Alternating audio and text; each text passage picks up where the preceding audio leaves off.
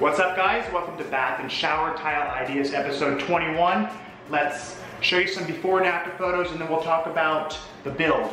Do a quick walkthrough on what materials we use, what tile, type of layout, what type of waterproofing. So here we go, before and after photos.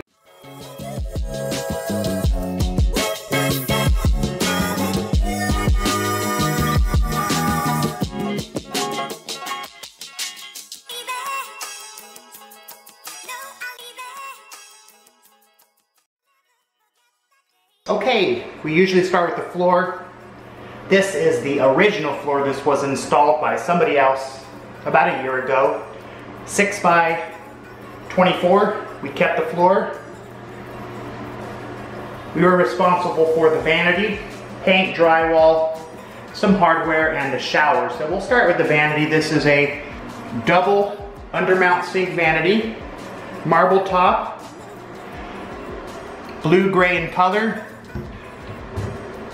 brushed nickel hardware handles, and of course you've got the slow close, just like that. Again, 2 undermount sinks with brushed nickel faucets. Installed a couple of medicine cabinets, towel bar, toilet, little storage cabinet for toiletries. All right, let's take a look at the shower. This is a walk-in shower. We just got done installing this frameless glass door.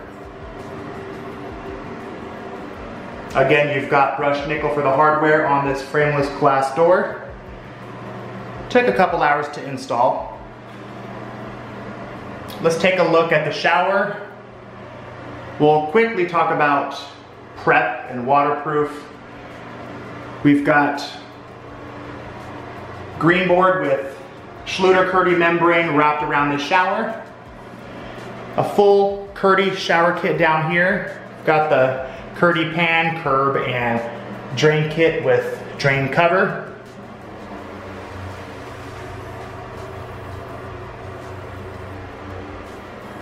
Let's talk about the tile and layout. Like usual, 50% offset.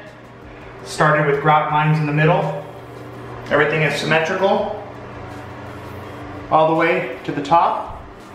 This is a 12 by 24 non-rectified porcelain. Here is the Mosaic inlay. Here we've got Travertine as well as metal covered decorative mosaic. The stripe turned out nice. We've got a brushed nickel trim kit here and shower head. Installed a new valve, raised up the shower head. Let's take a look at the niche. 12 by 20 inch niche. Now this trim is Schluter Rondec PVC. Small, low profile quarter round, and as you can see it matches our bone grout color quite well. Customer wanted to go with this trim to tie in a few things, to tie in travertine on the inlay as well as the Schluter Rondec as well as the bone grout, and it matches very well with the pan tile, as you can see. And that's pretty much it. The shower build took about 3-4 days. Whole project about a week. Clean, neutral, good looking shower. There's the curb. We've got the Schluter Rondec on the curb as well. All the colors tie in together to complement one another. Again, thanks for watching, guys. Stay tuned for bath and shower tile ideas episode 22. I'll see you on the next one.